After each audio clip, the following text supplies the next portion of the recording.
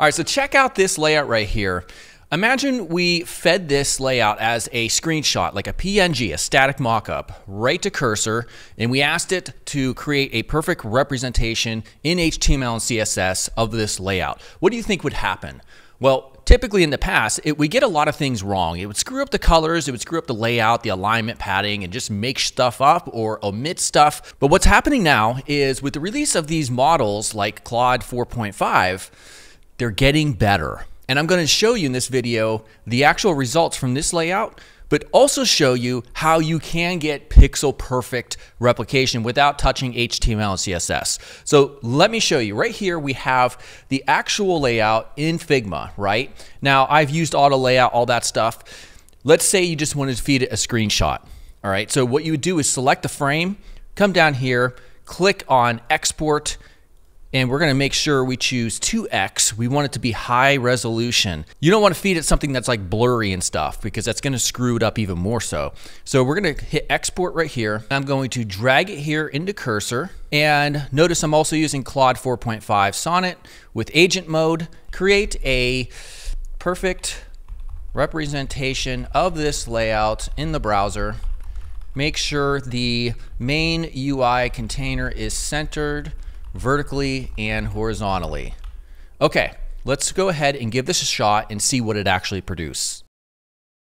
Okay, so very interesting. Here is the result in the browser. Notice it is centered vertically and horizontally. It looks like it's pretty close in terms of the color, if not exact, but we do have some layout discrepancies like this section right here versus the original. Now, what's interesting is in preparation for this tutorial, I actually ran the same exact prompt and we got an even better result beforehand. Let me show you that. And here's the first time I ran that. As you can see, it did a much better job of actually matching it up. And so that's the kind of the ambiguous nature, the subjective nature of working with these LLMs. There can sometimes, when it comes to feeding it screenshots alone without extra metadata, it will kind of just hallucinate different things and you'll get different results. So what is the solution to this if you really want to be kind of like pixel perfect and you don't want to leave it, to the non-deterministic nature of the LLMs to kind of just guess what's happening here?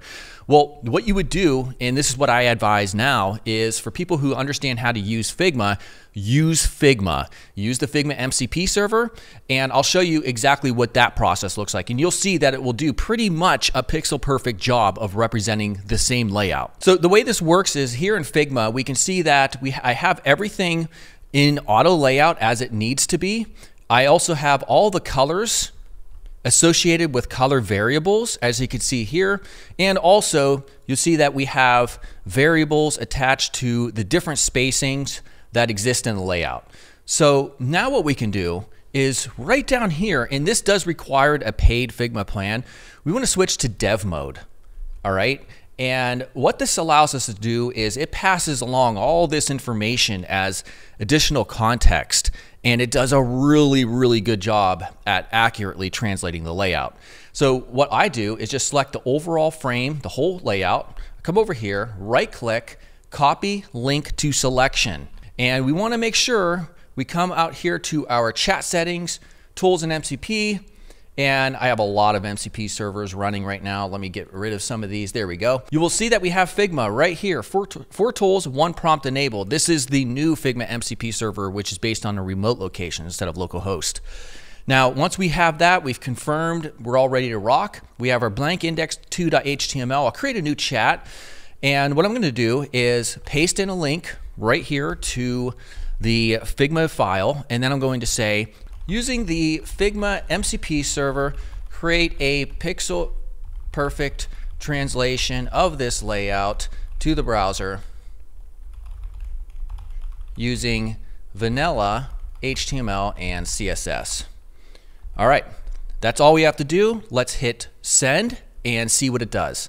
And here we go. This is the actual result of what it looks like. And I have to say, it is pretty much perfect in terms of the translation from the actual design in Figma to the result in the browser. So if I hit back, we'll see, kind of what it did with the screenshot version. And it did actually a really good job. It just screwed up the layout here.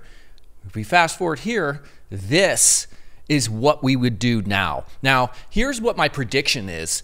I believe within a year, as soon as a year, more likely 2, I would say maximum 3, we will get to the point at which the AI will be good enough to take a screenshot of a complex layout and accurately translate it to the browser.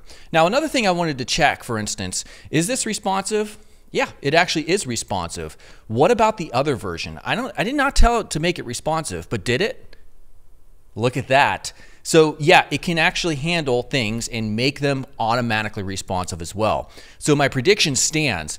It will be responsive. It will be smart enough to make intelligent decisions like a front-end developer who's looking at a static mock-up and just be able to, oh, okay, I understand how this would logically collapse on smaller on smaller viewports.